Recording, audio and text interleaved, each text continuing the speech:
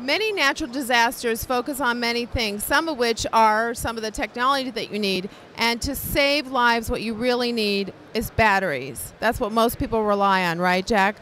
But how can we do this a little bit better?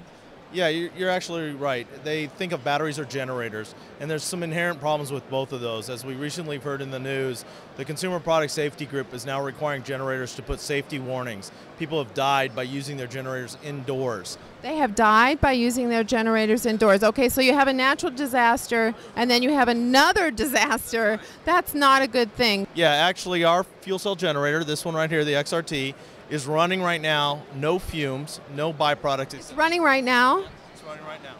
It's quiet. I can't silent. I can't smell anything. No fumes. Wow. Use it inside. That's very cool. Yeah. So it really is truly the next evolution in power and backup power more specifically. Batteries, same problem. We've all gone underneath to get the flashlight and it's dead. You'd use a fuel cell canister. This is actually a hydrogen canister.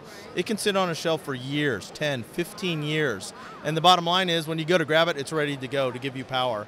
You put that product, the canister, into the engine and start yourself 100 watts of 12 volt power. This will run anything from your notebook computers, your cell phone chargers. We really think power support is the key market for this. Someday these will be in cars, someday they'll be in your notebook, but right now it's more about not what you're using your power for, but kind of how you use it. Ultimately, we all go looking for a plug in a wall, and when the plug's not there because of something, disaster, whatever, that's when it breaks down, and we're in a big world of hurt. So fuel cells are ready, on demand power, anytime you need them.